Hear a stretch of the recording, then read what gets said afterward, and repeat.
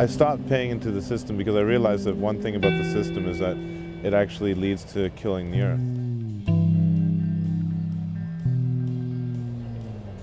Pretty much everything that the system accepts and promotes is for personal greed and toxicity of everything. It seems like no one really cares.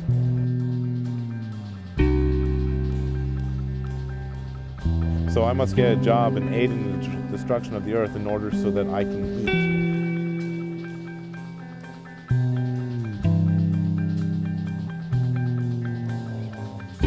Well, I was raised in a mill town, industrial town, where like you go to high school and then you either go to college or you go into the mills. I've worked in the brake plant before, like making brakes with asbestos, with people with white jackets continuously telling me that, oh, this is the good asbestos. This is not the bad asbestos. Right.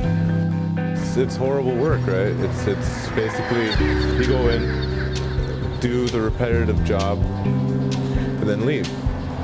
Go in, do the repetitive job, leave, and so on and so forth. Then you get a paycheck, you pay the rent, and you have very little money left over for food and whatever else.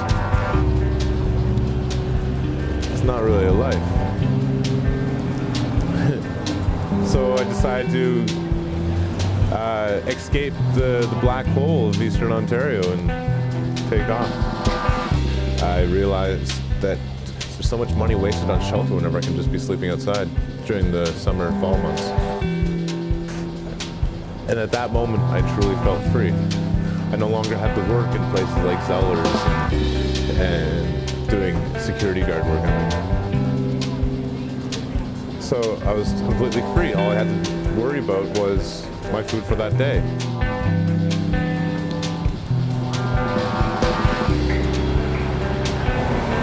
And more as I realized what was going on with like the lack of freedom that's going around, the summit that was happening in Quebec, the FTWA, I realized it confirmed my belief that this world is not free. This world is being controlled by a dictatorship, by the rich, the elite. And I never paid rent after that. I stopped, and I haven't paid rent for about 2 years now. And I won't. We're losing the sense of family. We're losing the sense of being together right here, right now. I was raised in this world with a family that didn't show love. And I separated myself from that family because there's no way for me to live. We are human, we are creatures, we are a tribe, even though we've forgotten about that. One person in the tribe is hungry, goes out, gathers some food, brings it back, not just for the self, but for whoever else is hungry as well. So therefore, many people benefit from it. That's what the tribe is all about. I look around me and I see concrete, I see crime, I see people that are hurt, or I believe everyone in some way, to some degree, is hurt. And because of this, we feel alone. And even though there's millions of people all around us, we seem to still feel alone. Here in society, in cities, everything is a distraction. So everyone is always constantly being aroused, constantly being bombarded by all this information, be it lights, noise, sights, sounds, everything. I feel like a lot of people that are looking around them and realizing that there is something going on, that there is a game being played. A lot of people are looking around themselves and realizing that, wait a second, I don't feel free.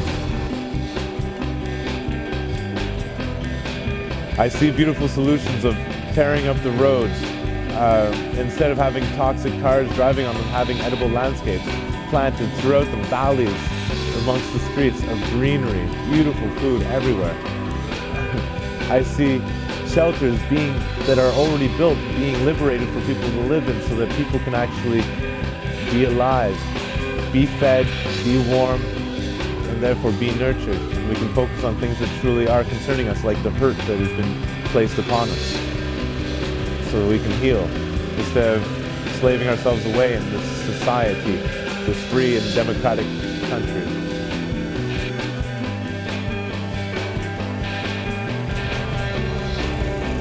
It'd be so beautiful to just be, to wake up in the morning in the sunshine, in the forest, go over to a beautiful spot where you can feel the warmth from the wind, jump off the cliff into a beautiful pool down below, enjoy the swim, dry off in the sun, and reach over and grab whatever is closest to you that you can eat. That is my idea of happiness.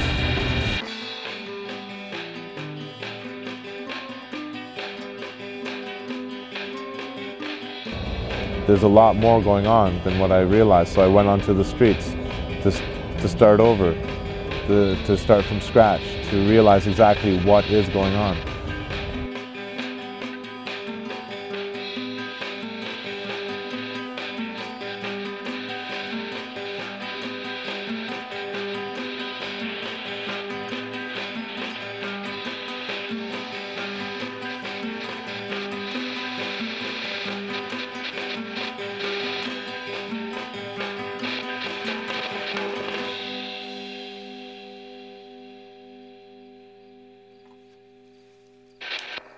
The only way to make a change is to change oneself.